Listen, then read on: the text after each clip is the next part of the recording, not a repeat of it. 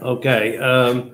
When we left off, this is a lecture for my second hour class on the 30th of March.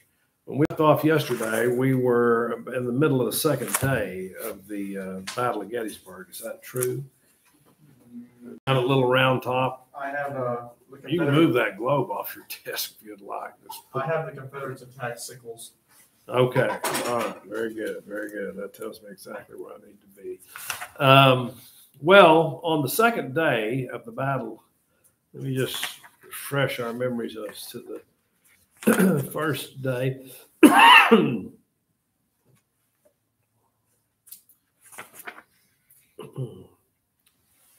the first day of the Battle of Gettysburg, Lee had 3 corps heading north out west of town. The closest one to the town, well, he actually had one that had passed through the day before, and it was up here north. And the closest corps to the town was commanded by a man named A.P. Hill. And Hill was camped out west of the town. Nobody intended to fight on July the 1st. Nobody intended to fight at Gettysburg. In fact, Lee had given pretty explicit orders not to engage the enemy until they all 3 corps reached Harrisburg, and then they would come together and crush the Union Army. But of course, some people say this is a myth, but Hill, he had a captain, I almost said his name, or a major, anyway, I almost said his name, but he wanted to sweep through the town looking for shoes. At least that's the way the legend goes. You often hear Gettysburg referred to as the battle that was fought over shoes or started over shoes. Well, that may or may not be true. But anyway, we do know the Confederates pulled off what is called in the military a reconnaissance in force. You don't just send 3 guys out to scout. 500 or 600 men went marching down that road with the intention of just sweeping through the town and then rejoining Hill's division as they continued to march north. But they ran into John Buford and about 3,000 American U.S. cavalrymen out here, and a battle started. And Hill fed more and more men in. Lee's off here. By the time Lee arrives on the battlefield, the Union forces are being pushed back through Gettysburg, back toward this ridge. There are 2 ridges south of town. They're roughly a mile apart. And here they are. They're shaped like fish hooks. This is Cemetery Ridge. That's where the Union Army fought the battle from. And, of course, by the time Lee arrives, and probably the smart thing for Lee to do would have been to rein up, to pull up, and continue to march on toward Harrisburg before he could, until he could bring his army together. But Lee, of course, was racing against the clock. His time in the North was limited. He had to win quickly or none at all. He said, we've engaged the enemy. And so the entire Confederate Army began to swing toward Gettysburg. And the entire Union Army is coming. It's interesting that at this battle, the Southern forces initially came from the north, and the Northern forces came up from the south. But the Northern forces, 90,000 of them, will eventually filter in here, 70 or 75,000 Confederates over here. The Union fights the battle from Cemetery Ridge. The Confederates fight the battle from Seminary Ridge, okay? So, and on the first day, that's essentially what happened. The Confederates captured the town. They'll hold it for the next 2 days. They failed to take Culp's Hill, which is very, very important. We'll talk about that later, but they failed to take Culp's Hill. And the Union forces were dug in on this ground. And, of course, the Confederates are going to have to do the attacking. Again, they can't stay here forever. So they're going to have to destroy the Union Army, and that means they're going to have to come across this valley, and they're going to have to go up, and they're going to have to hit entrenched troops on high ground. Some historians have said, I'm not a historian, I'm a history teacher, but some historians have said, and I believe this, that the battle was won and lost on the first day. When the North took the high ground, it was over. And the next 2 days fighting, this is what the next 2 days fighting didn't make any difference. It's one theory. But anyway, on the second day, a Confederate officer rode over here. There are 2 hills. This is a few miles from Gettysburg. You can almost stand up here and see Gettysburg, almost. They rode over to, really this whole battle is fought from about, Texana Road up there down to 2 miles or a mile south of Eufaula. It's in a confined area just about this big. And there are 165,000 men fighting, okay, in that area. But the next day, a Confederate officer rode over to the Union lines, just sort of scouting, and he rode up on top of Little Round Top, two big hills. There's big Round Top and there's Little Round Top. He rode up on Little Round Top, and he could see the entire Union line exposed. The Union flank was just hanging in the air here. They didn't have any troops down here to defend these two hills. And of course, he said, if we can get artillery up here, we won't have to run across that valley and attack entrenched troops. We can simply blast the Union line apart. And he rode back and he told his commanding officer, went up the chain of command to Lee. Lee said, he said to his second in command, James Longstreet, we're going to strike them there. And this is at about 9 o'clock in the morning. Lee and Longstreet are having this conversation. But one of the things you always have to factor in when you say, why did Gettysburg turn out the way it did, is a divided command. Lee was for the attack, as always. He's an offensive general. Offense. And Longstreet was leery about this. Longstreet, he had this plan. We ought to march the Confederate Army. We ought to abandon Gettysburg. We ought to march the Confederate Army around and place our army here, dig in south of Gettysburg, and make between the Union Army and Washington, D.C., and make the Union Army attack us. Instead of us attacking entrenched troops, we will force them to attack us. And what we will do is essentially pull off another Fredericksburg. Okay. And Lee orders Longstreet to attack the flank here to take Little Round Top. Longstreet was absolutely against that.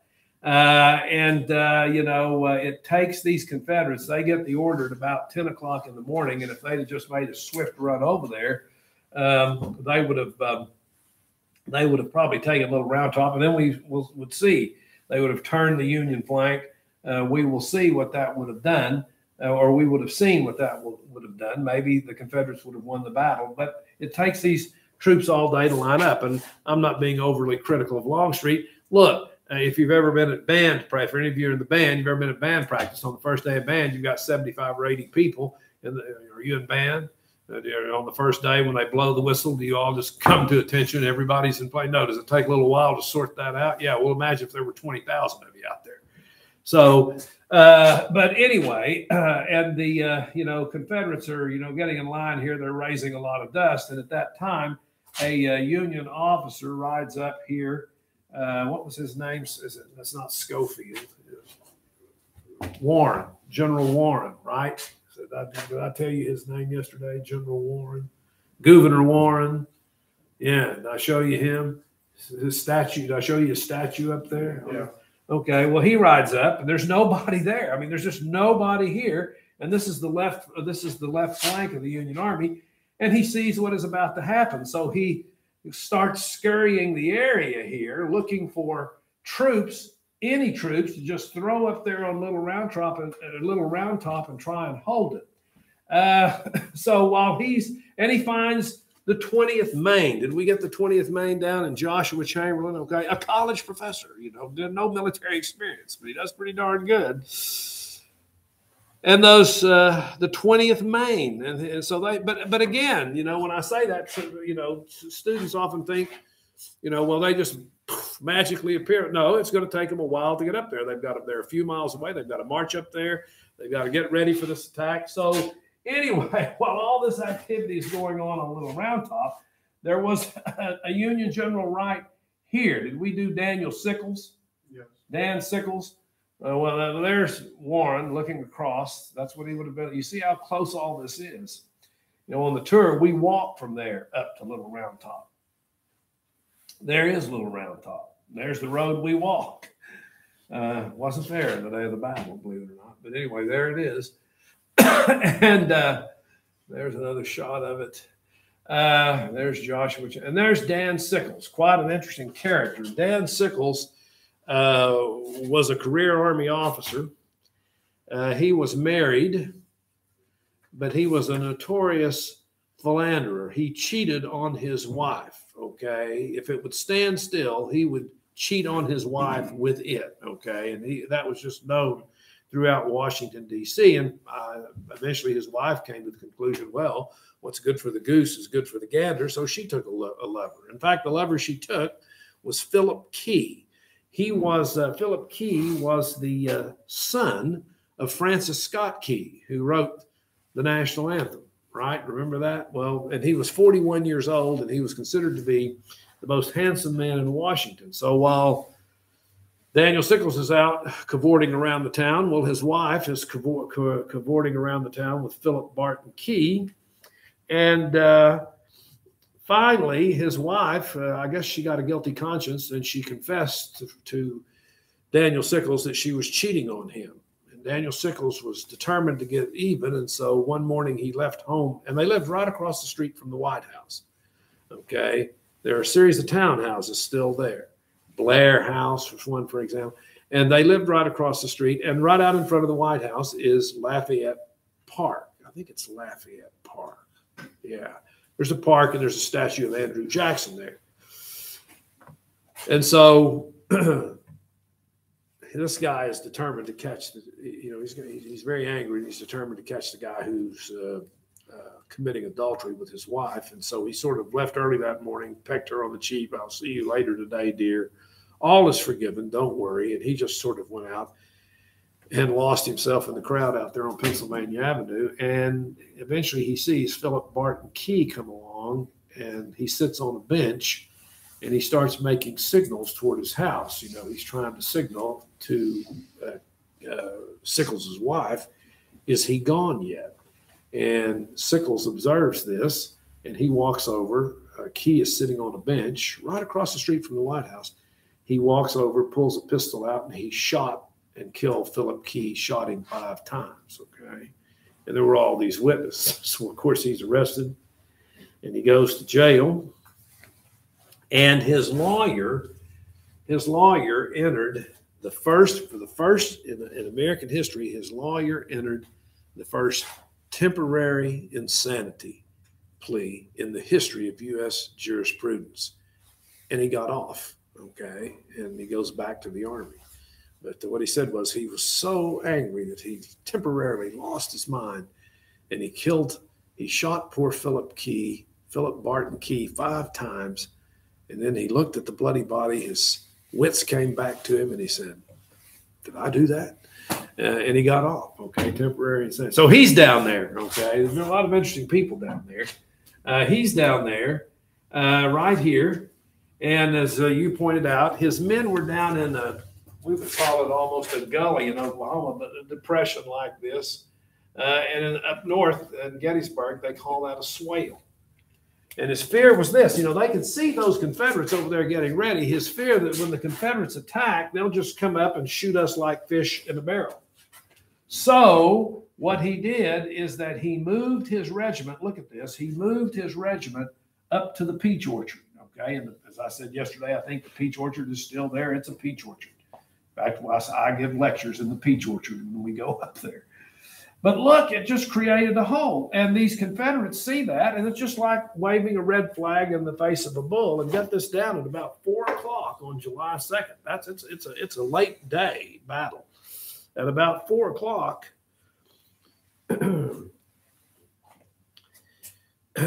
Longstreet struck with William Oates commanding the 15th Alabama. William Barksdale, you don't have to write all these guys down, but William Barksdale commanding a regiment of Mississippians. And perhaps besides Longstreet, the most famous man there was from Texas, John Bell Hood. He was called the Lion of the South. His reputation was, if you wanted a position taken, send him. They can't stop him.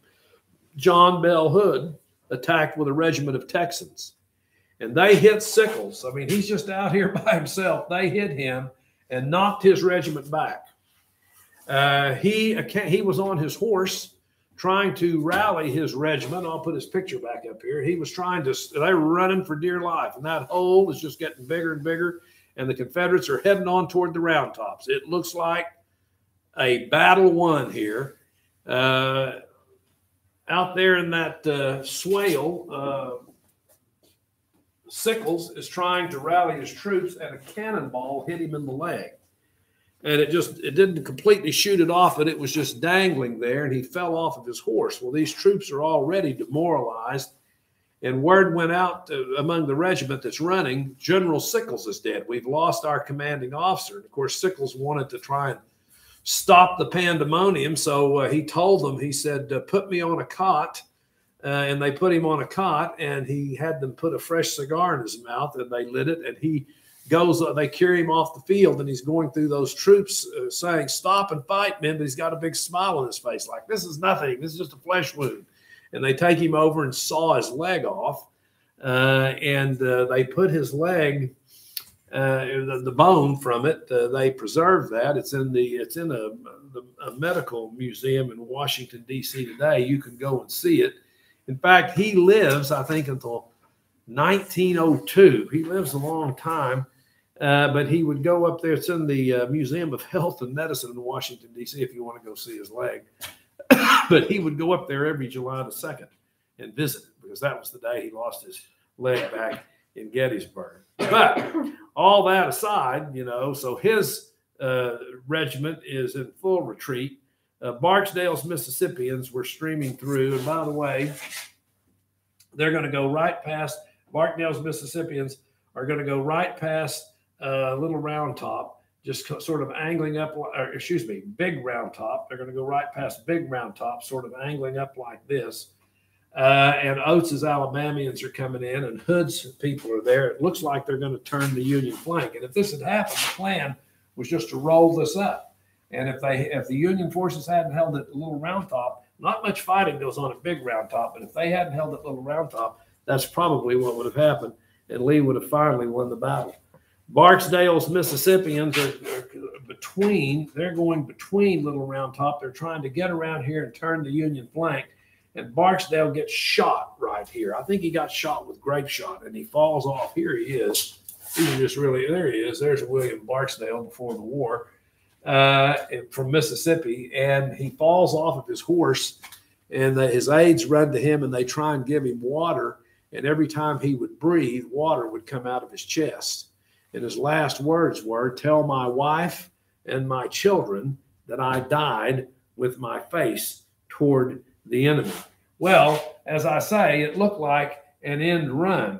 The only thing at this point between the Confederate Army and Little Round Top, get this down, was a Minnesota, not even a regiment, a group of Minnesotans, 262 of them. 262 of them. And they could see those 20,000 Confederates coming. 262 against 20,000 Confederates. And at that point, these Alabamians are bearing down on them. 262 men of the first Minnesota, okay? And there they are standing there watching this tidal wave of Confederates come at them. A general rides up named Winfield Scott Hancock. And he turned to the commander of those 200. That's the only guys there, 262 people. There are more people here in school this morning than there were there. And he turned to the commander of those troops. And, here come the Confederates with their flag in front of them. And he said to him, seize those colors. In other words, attack. And the 262 Minnesotans went forward. It was a suicide charge. 145 of them were killed and wounded. But they stopped temporarily. They stopped the Confederates in their tracks. They hit those Alabamians and stopped them. Meanwhile, on the other side of Little Round Top, so this is all going on sort of here. Meanwhile, on the other side, in the front of Little Round Top, some Alabamians and Texans, particularly Texans, entered into a little valley right here. Write this down, called the Devil's Den. Okay, and they're heading directly toward Little Round Top. They're heading directly toward it.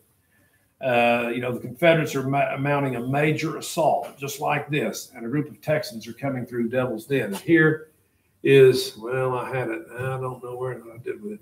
Here is, that's not it. Well, anyway, there's Little Round Top. This road leads right to the Devil's Den, and they're trying to get around Little Round Top and flank them. Okay. Well, out in Devil's Den, I don't know why I don't have a picture of that. Devil's Den, get this down, it became known as the Valley of Death, okay, the Valley of Death. Because here go these Texans and Alabamians charging through there. There's a little stream that runs through there, but there are these big, gigantic boulders. Perfect sniper's nest. And there, get this down, there in those granite rocks, were a group of New Hampshire sharpshooters, okay? New Hampshire sharpshooters. There weren't very many of them. They're the second, especially they've got rifles with scopes on them. They're the second U.S. snipers. They were outnumbered 10-1. And by the way, these guys wear green uniforms with green buttons because they don't, when you're a sniper, you don't want anything that can deflect the sun, cause a little flash there. The enemy can see it and kill you. There aren't very many of them. And they had taken up position across this valley behind those boulders. And in come the 15th Alabama and Hood's Texans. And it was a very, very bloody advance. You know, what they would do is they would hold the position till the last minute.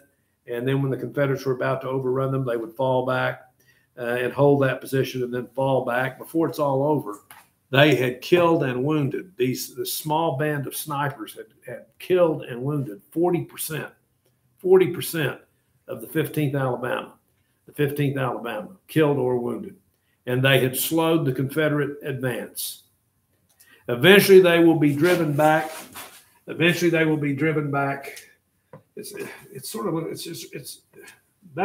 right over here. See, they're trying to get around. Well, it's right there. It is. You can see some of the boulders. And that's where the Texans and the Alabamians came through trying to get around this, okay? I don't know why I don't have a picture of that. But anyway, oops, there we go. Eventually, the New Hampshire men are driven back on Little Round Top. By that time, get this down, the 20th Maine had gotten up to Little Round Top. The 20th Maine had finally arrived there. And they started digging in. And by digging in, I mean they stacked up rocks. I'm going to get some pictures of this tomorrow. I should have done it today. But when we go to Gettysburg, you know, what most people do is they just tramp right up on top of a Little Round Top and take pictures. When you go around Little Round Top, which is what the Confederates were trying to do and never made it, when you're walking up there, there's just a little trail. It's sort of shrouded with brush. Go on that because that's where the actual fighting on Little Round Top took place. It didn't take place. It didn't take place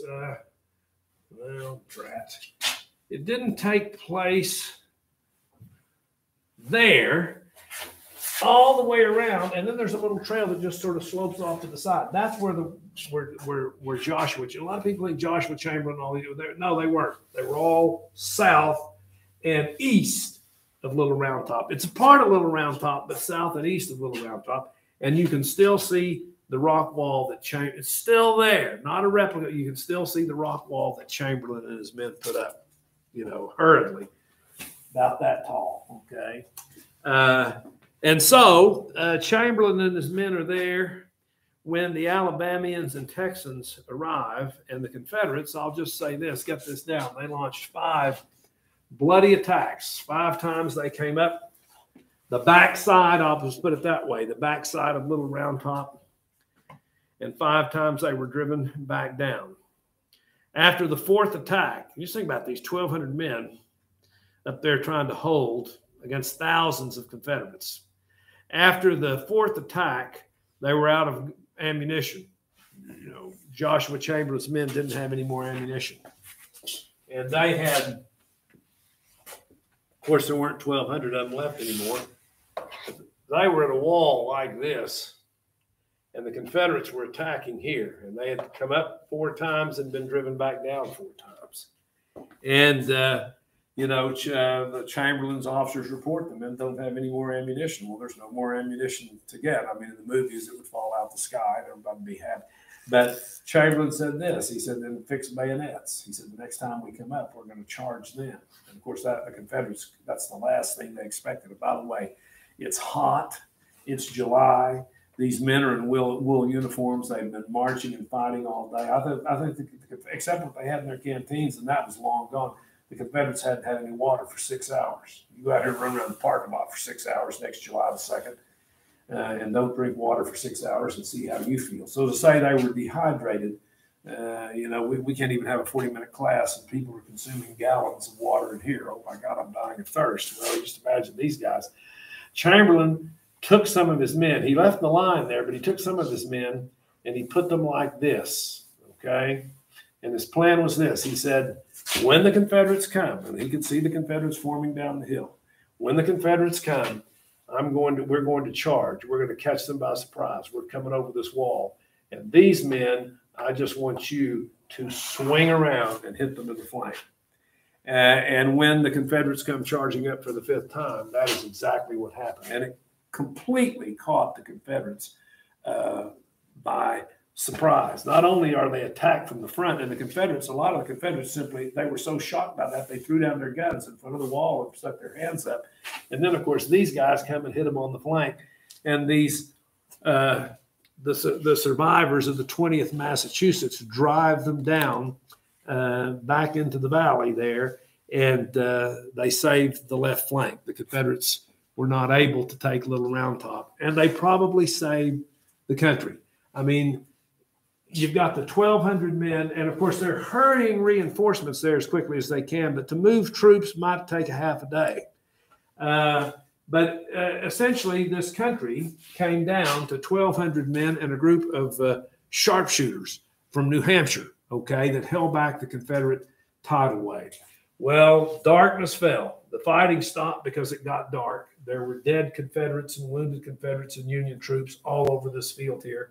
If you ever go to Gettysburg, you'll see people acting like straight running idiots. I expect someday to walk by that tree and there be, 6 middle school students hanging from the limbs with their teacher grinning like a ninny at the bottom taking pictures.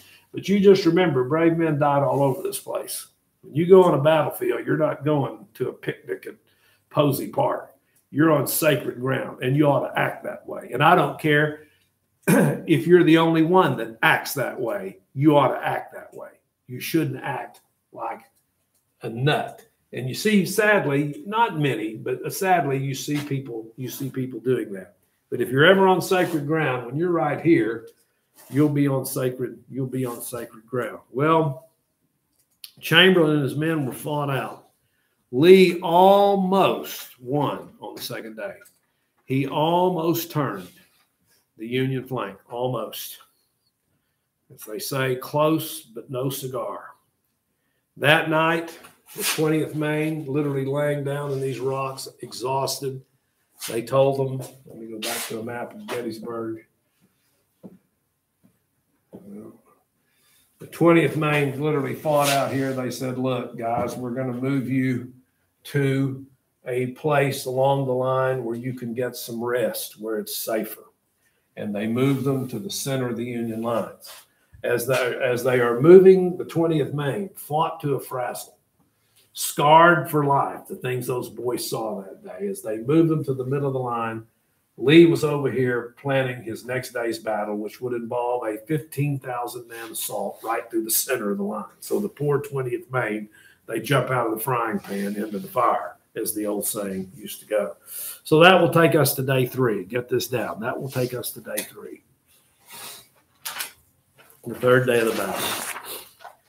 And of course, Lee still confident. And he has even more reason to be confident because Jeb Stuart had finally showed up with 10,000 cavalrymen while the Little Round Top was going on. Jeb Stuart comes in. And plus, get this down, a Virginia general had showed up with 15,000 fresh troops that had not fought 1 minute in this battle.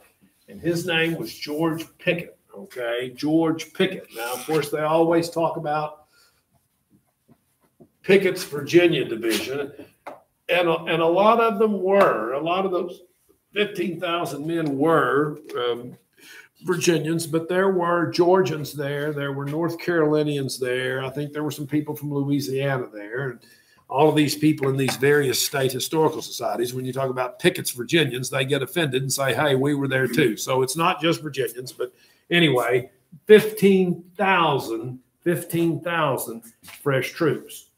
And Lee thought like this. He said, we have fought on the right flank and the left flank on the first 2 days. And he suspected that Meade had taken men out of the center of his line to reinforce its flanks.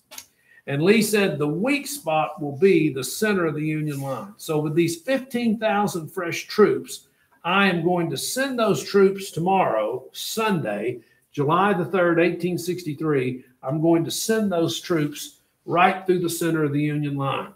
Meanwhile, look at this. Jeb Stuart will be up here. When the battle starts, Jeb Stuart with 10,000 cavalrymen will be up here, and he will come down and place himself right here, just waiting. And when the Union line breaks, he will kill any surviving Union troops that are fleeing. He will attack. These two forces will link up. The Union Army will be split. It will be destroyed. We will march rapidly to Washington, hand Lincoln the surrender terms in the White House, and the war will be over. That's the third day plan. That's the third day plan. Of course, a couple of problems. Let's see here. There's the field.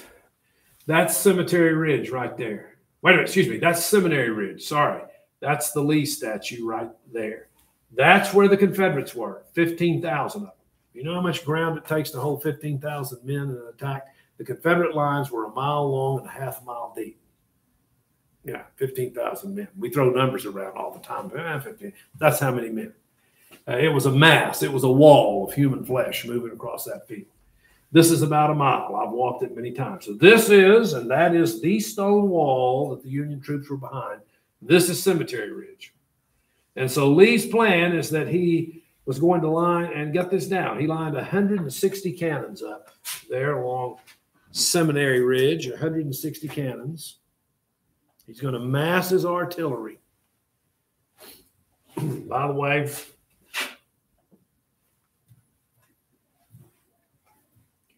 that's his artillery chief. 26. He's not much older than you. 26 years old. Porter Alexander.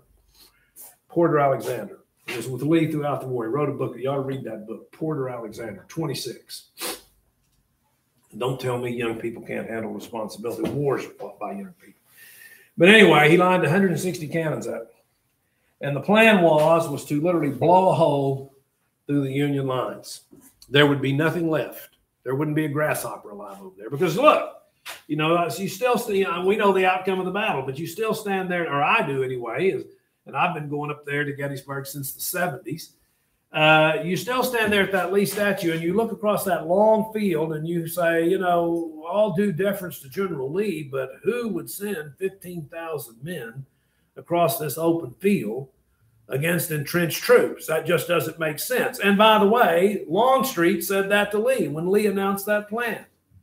Lee said, we can do it. And Longstreet said this. This is a paraphrase, but it's pretty close. He said, General, there were never 15,000 men in the history of the world that can do what you're asking those men to do. And Lee said, and of course, you know, people say he must have been, no. Lee says, we're going to blast that. There won't be anything left. There's just going to be a gigantic hole where the Union Army was, and we're going to march through, link up with Stuart, and head south, and the war is over.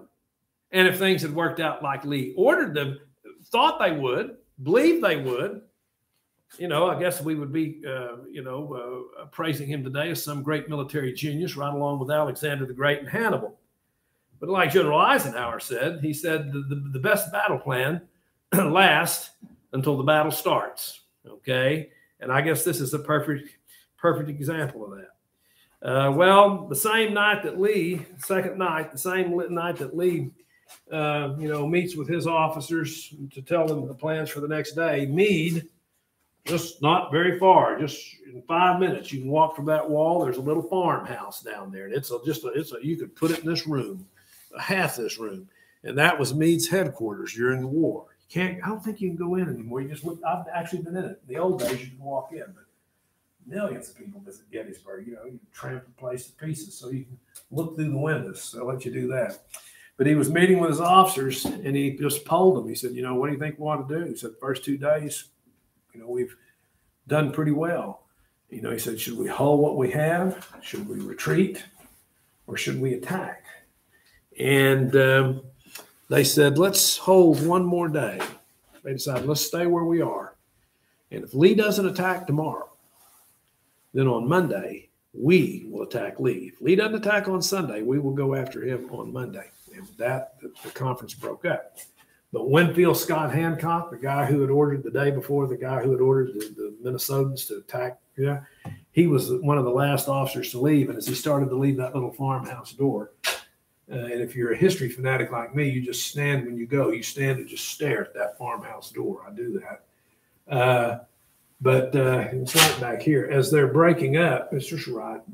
As they're breaking up from the meeting, Hancock's leaving, and me grabbed him, touched his arm, and said, "If Lee attack," and Hancock, by the way, is the commander of these troops now in the center of the line. He said, "If Lee attacks tomorrow, it will be on your front.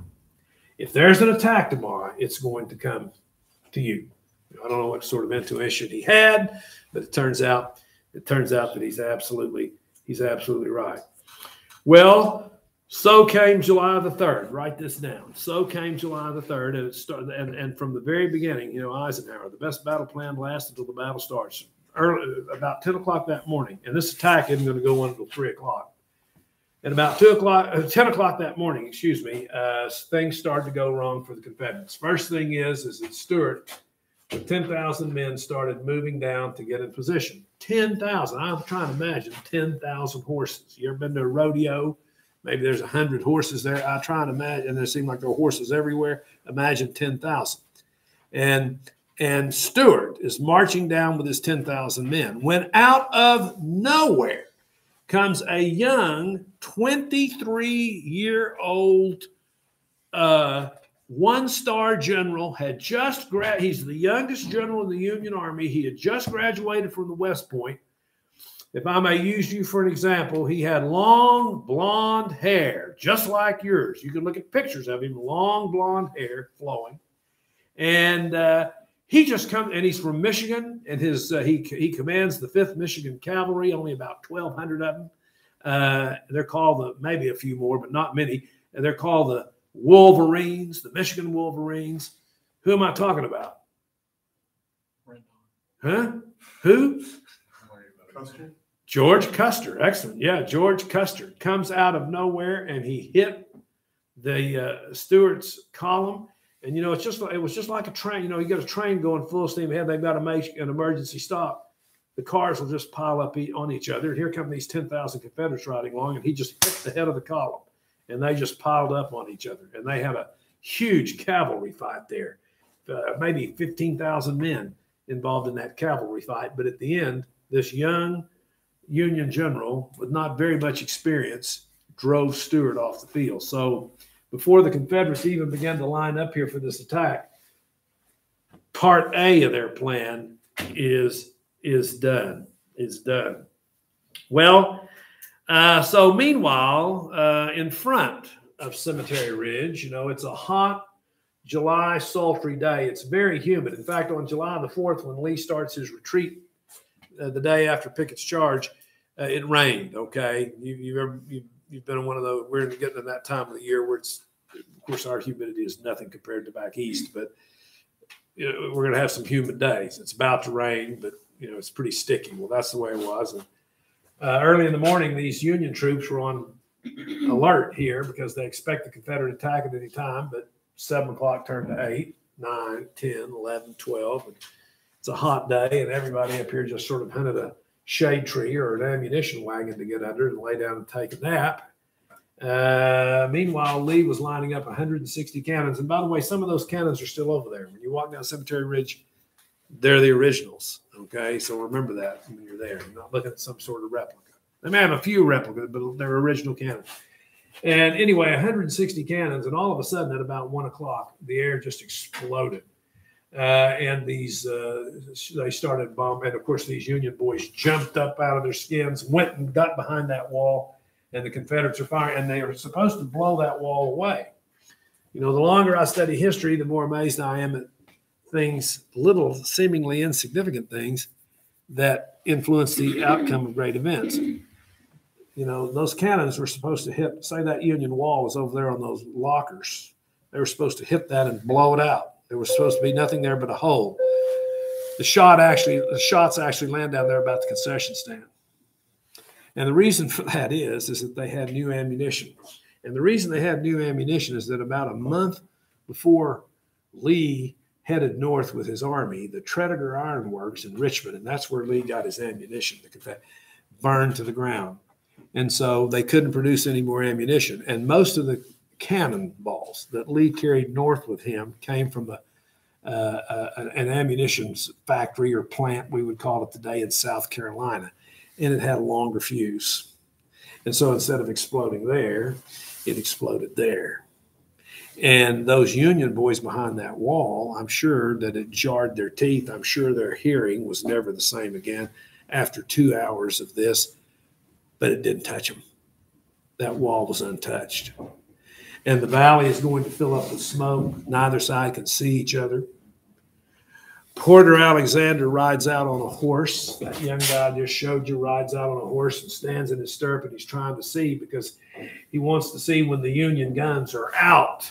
Because when the Union guns are out, it will be safe to send those 15,000 men across.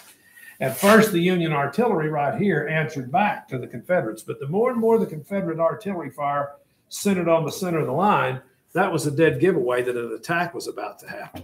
So after about a couple of hours of just exchanging shots with the Confederates, all of a sudden the Union guns stopped firing just all at once.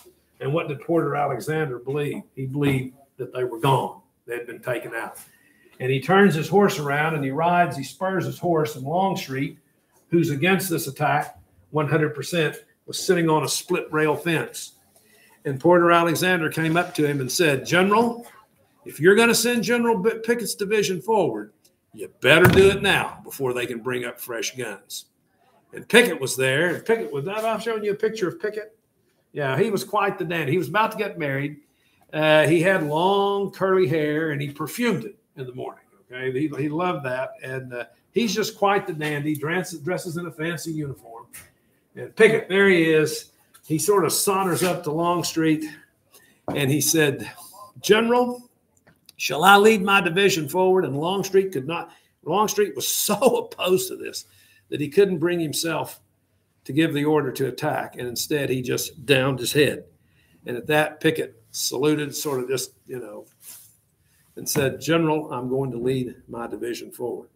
And then Pickett rode across this line right there. The Confederates were back in those trees. That's part of it. That's the Lee statue. That's where Lee stood and watched Pickett's charge, or sat on his horse.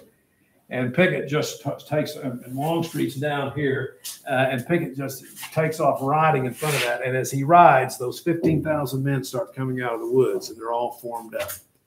And the smoke, a little breeze just sort of wafts through, and the smoke is cleared. And the Union troops up there behind that wall, they start to raise up because the artillery fire stopped.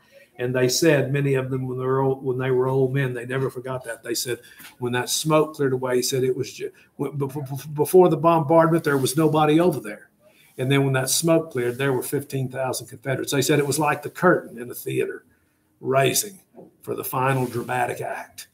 And Pickett rode along in front of those men, and they step out and form up. And just before they stepped off in what has been called the Death March of the Confederacy, Pickett, I think, gave the most magnificent order of the Civil War.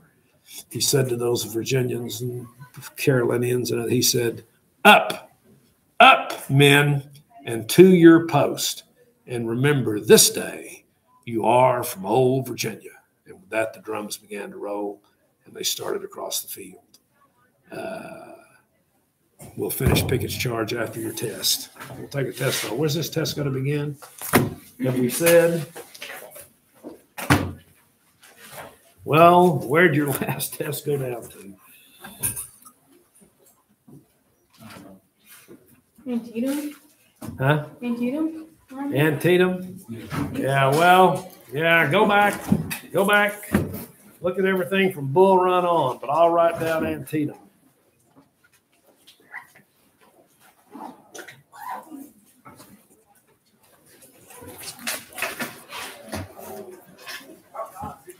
Good.